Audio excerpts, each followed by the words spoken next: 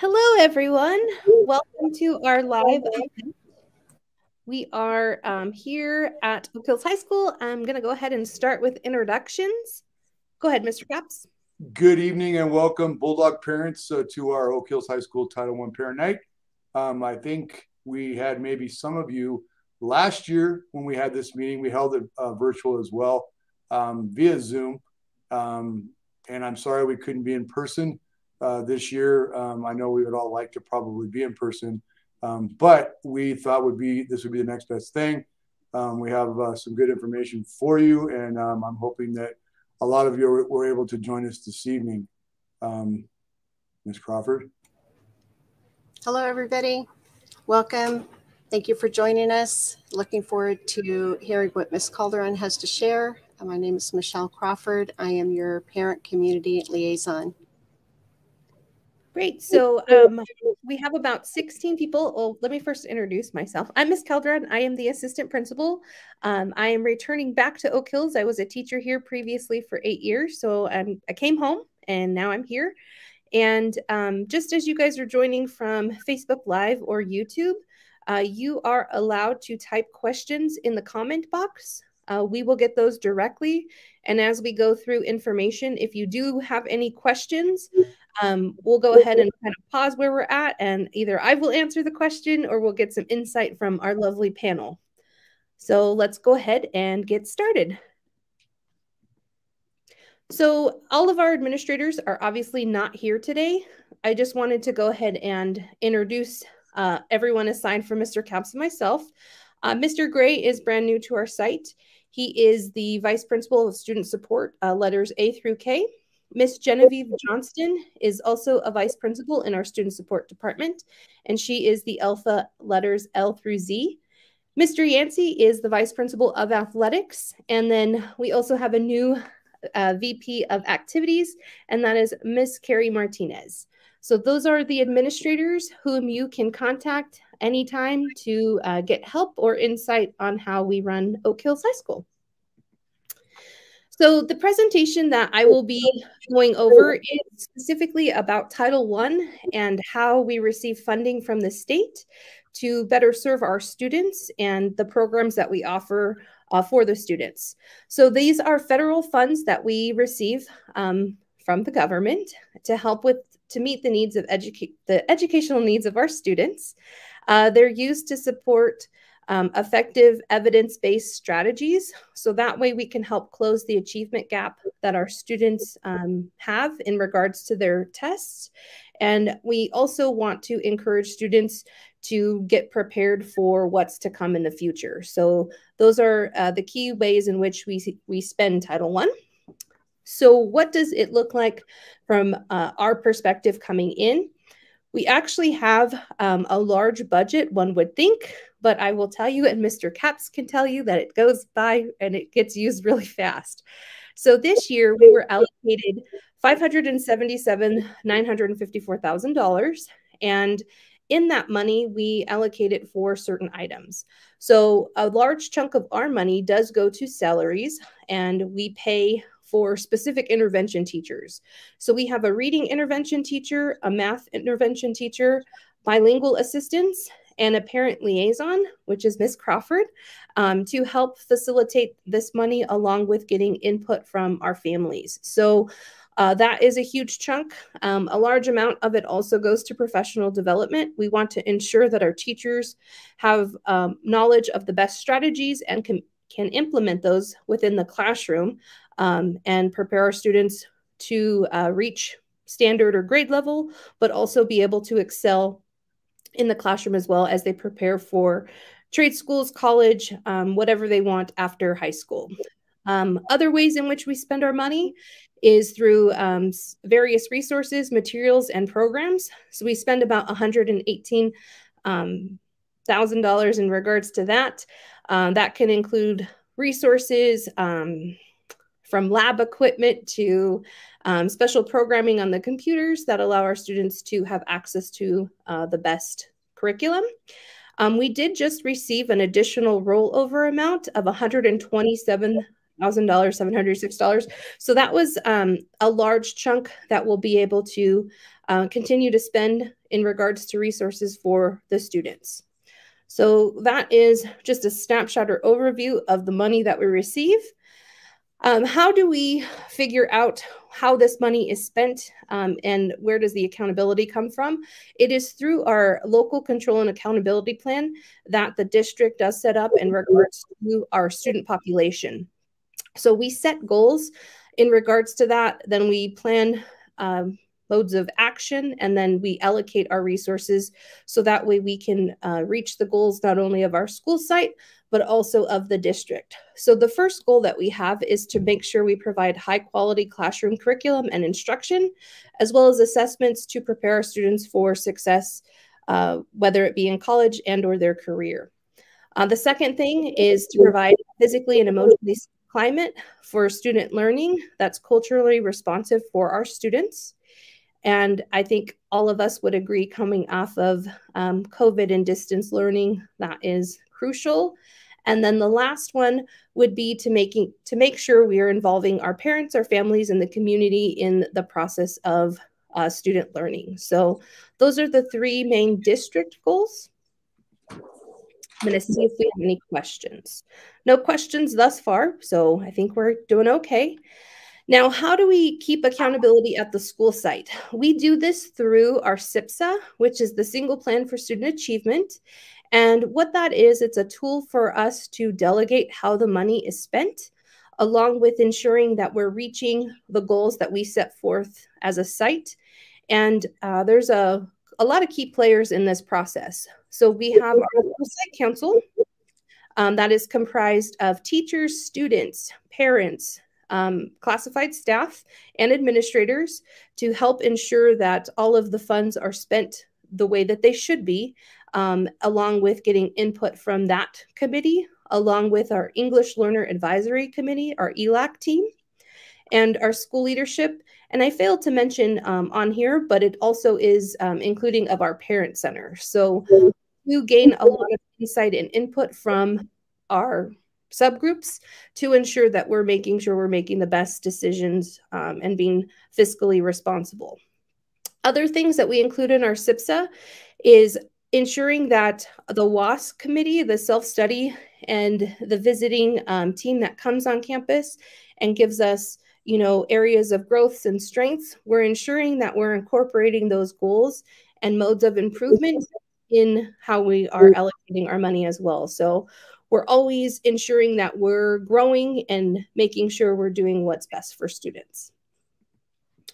So just to kind of give you a brief overview of our 5 goals that we have in our SIPSA, the first one being is that we're going to continue to increase academic rigor and the use of technology across the curriculum to improve student learning and prepare all students for college and career readiness. So you'll notice that we are a one-to-one school site. Students are using their Chromebooks. They're making sure that they have access to various programs. You'll see your students maybe doing assignments online or having to use their computer to research, to write papers, or do different things. We're making sure that the students are equipped and prepared with high academic rigor, and we're providing a lot of resources for them within this goal. So that's the first one. The second one is for us to increase the amount of data that we're using. I mean, I'm not going to read this verbatim, but the goal is to increase the amount of data that we're using in order to help ensure that we're meeting student needs, but also in that if there's a gap in regards to how students are progressing and maybe how teachers are sharing that content, we're going to ensure that we send our teachers to conferences or prepare them with professional development maybe on site, so that way we can equip the classroom so that way we can see different results. So we're really focused on data and using that to drive our instruction. The third is to ensure we're reaching our specific subgroups with interventions, specifically with our English students, students with disabilities, and any student who's struggling on campus. So a lot of our teachers right now are reflecting upon the progress of students, and if students aren't reaching standard or meeting success, we're going to see what we can do to provide interventions for them. A current one that we do have on site that your students hopefully are taking care of is after school tutoring. So that is offered Monday, Tuesday, Wednesday, Thursday till 4:30 each day. So we can give you more information on that towards the end, or if you want to add that in the chat, I can type that out. But that is a resource that is beneficial for all students. So that's one of those ways in which we help. Goal number 4 is to continue to seek student involvement. So we want to make sure we're hearing student voices, we're hearing your voice, parents' involvement, and how it's going to help shape our social emotional programs on campus. We really want to, again, take into consideration the last year and a half that our students have been at home and even still transitioning back to school. We're making sure that we're going to help students in any capacity. So really listening to you as well as the students. And the 5th goal is to ensure that we are focusing on reading literacy through informational text and making sure we're using different formats or models in order to show that. So you might hear in some history or social or science classes, we're using the CER model. And you'll notice that maybe in English classes and even history, we're talking about using a rubric to kind of grade student work to allow for us to kind of see how students are enhancing their reading and writing literacy at school. So those are our main 5 goals. And again, how we allocate the money is dependent upon those goals. So how can you provide input? There's several different ways listed on the screen here. I'm really going to leave this to Miss Michelle Crawford, who is our parent liaison, that can kind of shed some light. She is luckily involved in all of these groups, so maybe she can kind of give an overview of maybe how to get involved, but also what these committees do. Hello, everyone. Just to first cover your parent center, those meetings happen once a month, and that is primarily fundraising to help families in need and provide scholarships for senior students. And you're able to give your feedback there. We like to see you. Everyone is welcome. And we also have monthly meetings in our school site council. That is the 3rd Tuesday of every month. We will be in room B7, one of our teacher classrooms. And like Ms. Calderon said, we really need your input. It is a great way to be involved without a real commitment. You're welcome to join and sit in and listen anytime. Doesn't have a lot of homework or anything, just so you can learn and see how our funds are spent and happenings here on campus. Administration and staff will talk about things going on. Also, we have our ELEC meetings. We meet every other month. Those meetings are conducted in English and Spanish. And that is a means for us to focus on meeting our EL student needs. You guys can join in any way.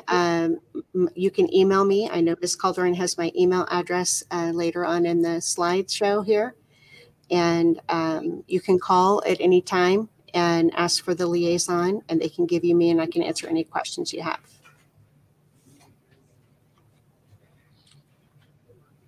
Wonderful.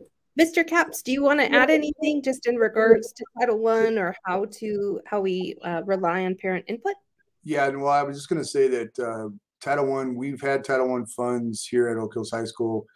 I believe the last 3 years. Before that time, we were a non-Title I school, and our district, like I said, 3 years ago, went a full Title I throughout the whole entire district. So some of the parents may know that, and others may not have known. Also, I wanted to kind of maybe clarify, we mentioned WASC a couple different times. WASC is our the entity that gives us our accreditation, and that accreditation comes through, like Ms. Calderon said, with a visiting committee and a multi-day process where they are on campus and go throughout the school and give us advice and suggestions. Without that WASC visit and from that committee, we would not have our diplomas certified, and we wouldn't have students be able to graduate with a certification from the state of California or from that entity. So we just wanted to throw that out there. Some of you may have heard of WASP before, but some of you may have not. So anyways, I know that's a lot of information to throw at you guys. So they're doing really good so far. We don't have any questions. Feel free to add any questions in the chat if you like. Yeah, I guess they're digesting it all very nicely. They might be. And then just another thing that we want to add in here, we will start sending out some parent surveys and getting some feedback from you along with students. So be on the lookout for that. A great way to find all of that, there's various different ways. Ensuring that the Infinite Campus record that we have for you, that number and email, most up to date and most recent. So we do communicate out through Skillshare, but we're also using our social media platform and our school website to communicate a lot of that information out. So be on the lookout for posts on Facebook and Instagram, but also on our website on our live feed as well. So as we continue, our counseling department couldn't be here tonight, but I do want to shed some light on some amazing programs that we do have here. And there is some information in which you can find that. So this is our counseling team. We have Miss Lorraine Hargis. She is our head counselor. Our 12th grade counselor is Miss Sandoval. Then we have Mr. Freeling, followed by Miss Day. And then our two freshman counselors are Miss Browning and then Mr. Boberg. So hopefully your students have had a chance to talk with them, whether it's in regard to their classes or just a simple check-in. They're more than welcome to set up appointments with their counselors and discuss their needs. So programs that we have on campus available to the students is the Bridge program. So this is helpful for our senior students who are transitioning to VVC. It's going to help provide tools as they transition there. And then what's nice about this, it's allowing them to be ready for that seamless transition in regard to perhaps the rigor and the level of change from high school to college in regards to like that workload. So if you do have any concerns or want insight on that, you'll contact Miss Hargis for information in regards to that. So two other programs that we have available are our Early College Academy, which is called ECA. You might hear that. We actually open this up to 10th graders now. So it's 10th, 11th, and 12th graders. And what's nice about this is they actually take college level courses during the school day. So they're earning college credit, and that will allow them to transfer into a school or university and have credits towards graduation. So that is a wonderful program that we have here. And students don't have to pay for college textbooks or tuition, which is an insight. So if you're interested in that program, please reach out to the counseling department. And then the second thing we have is dual enrollment. So students have the ability to take classes early and get ahead. So we offer those courses on campus. So students will have the opportunity to take those after school and earn college credit. So two other additional wonderful programs that we have. I'm not sure if Mr. Capps wants to add anything in regards to those programs. Well, I think that, thank you, Ms. Calderon. I think that our ECA program, our early college program, is flourishing after getting off the ground a couple years ago now. Ms. Hargis and the counseling department have worked really hard to make this available to our students, and our students are thriving within this program, and it's going to continue to grow every year. Like Ms. Calderon mentioned, we're adding another a third cohort, and I'm really happy and very proud that we have this program. Dual enrollment is another great program as well, and a way for students to jump in there and take classes at the end of the day and get a lot of these courses done, and have in a lot of cases we've had students graduate from here with their first 2 years of junior college done and taken care of, which not only saves on anxiety and stress, but also saves on the pocketbook. So very proud of those programs, and like Ms. Calderon said, I'm very happy with the direction they're going. Awesome. Thank you. And those are just on the screen right now, some key tidbits from Ms. Hargis. This next spring, we're going to start offering another rollout for dual enrollment. Those classes will be posted on the counseling webpage, which I'm going to direct you to on the next slide. And a nice feature or caveat to dual enrollment is we do offer late busing for students. So if that is a need for you and your family, that is an option for you. So if you are interested in any information in regards to the counseling department, they have their own specialized website. I will be posting these slides to our website for you to access. So if you click right here where it says yellow when you get access to these slides, it's going to take you directly to a web page that looks like the image. And there you can navigate through the tabs, and they have tons of wonderful information from, what classes do I take here at Oak Hills? How can I take dual enrollment classes, along with social emotional well-being and tons of other information. So it's a wonderful website created by our counseling department. So other resources that might be beneficial to you, as I said, our website not only houses a majority of the information, bill schedules, our our student handbook, district policies, our Oak Hills policies and procedures. So there's a plethora of information there. If you want some quick, up-to-date notifications, following us on Facebook or Instagram is going to give you real-time communication and allow you to interact with us and ask questions on that platform as well. So it's manned by 2 of our administrators, so we're able to get answers to you, hopefully quickly. So just those additional resources for you. And just in the future, if you have questions, I have a typo on my email, so I'll have to fix that. Hesperia@usf.org. So you can email me. Mr. Caps's email is not on here, but you are more than welcome to communicate with him. Most importantly, Miss Crawford is on here as well. And as she stated before, she is more than willing to take your phone call, or she'll respond to your email and answer any questions that you may have as well. Ms. Calderon, we have a question in the chat. We do. Right. Good evening. Are there courses taken during the entire year? I'm assuming that's referred to dual enrollment. Those are semester-long classes. So they'll start in August, end in December, and then January through May. Yeah, it's a great question. And it's a little bit different than all of our other courses, because we don't have semester courses at Oak Hills normally, but the dual enrollment courses, like Ms. Calderon said, are semesters. So a little bit different. Good question.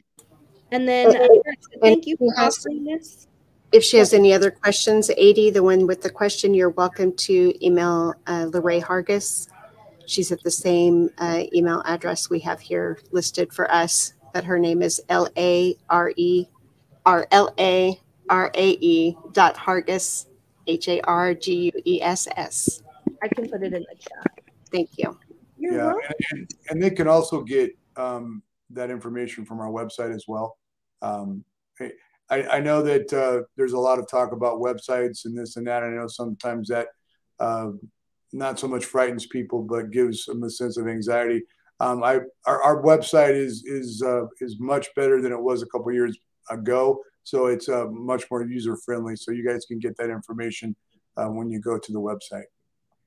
Perfect. And just a compliment for thank you for offering this tonight. We love for parents to get involved. We really are here to serve you and our students. So hopefully this will be the first of many that we'll be able to have with you to get feedback if you are using the chat to ask us questions, but also just a welcoming platform for you to, get to know who we are and utilize, again, Miss Crawford. I'm going to put her out there. She is so knowledgeable, and she has been here and was a parent here, so she really knows how the school works, but also is super excited to get parent involvement in making sure your voices are heard. So awesome. Absolutely. All right. Well, we went for 25 minutes. We will stay on here. If you do have questions, feel free to put them in the chat.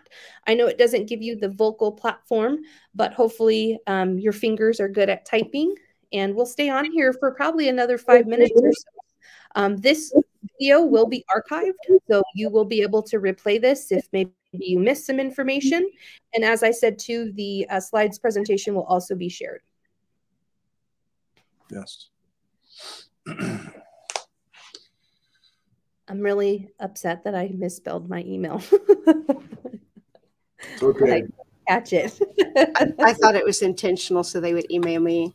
It could be, you know. Diverting it away to Michelle. Yeah. I'm going to go ahead and go back to the main slide. No, there we go. Yeah.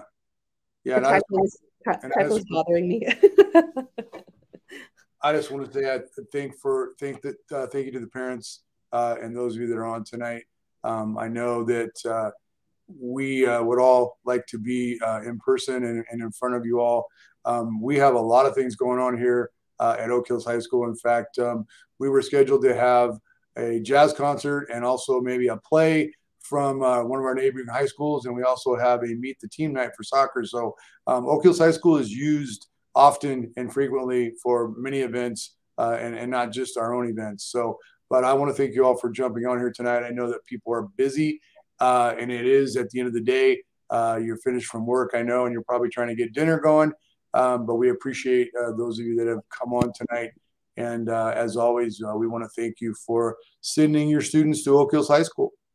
And again, I apologize for all the voice time you have to hear from me on those messages on ThrillShare, but I'm going to keep sending them anyway. So awesome. There was a question in the chat about scholarship opportunities. Diane Rodriguez, she is the best of the best.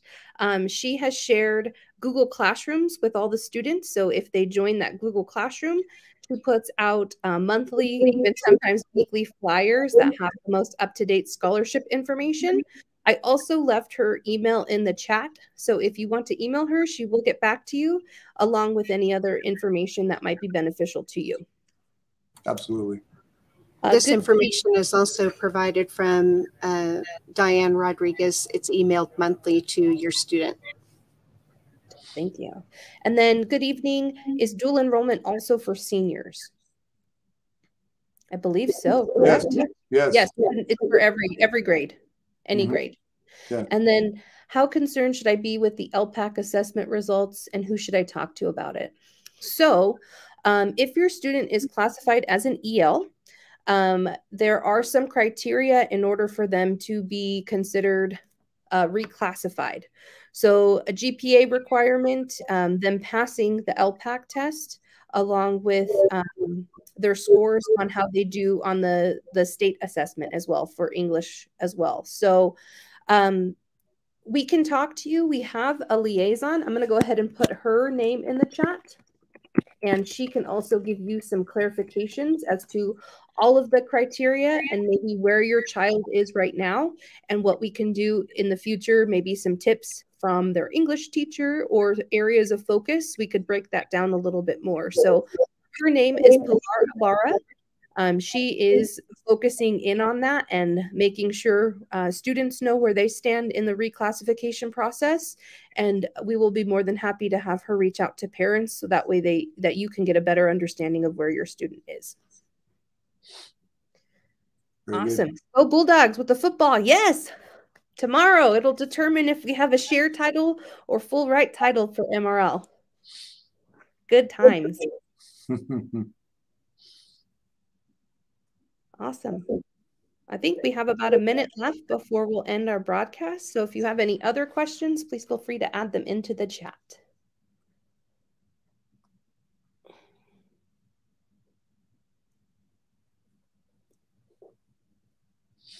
I think this is about as quiet as I've been all day. I know. I think so too. I can't hear you echoing through the office.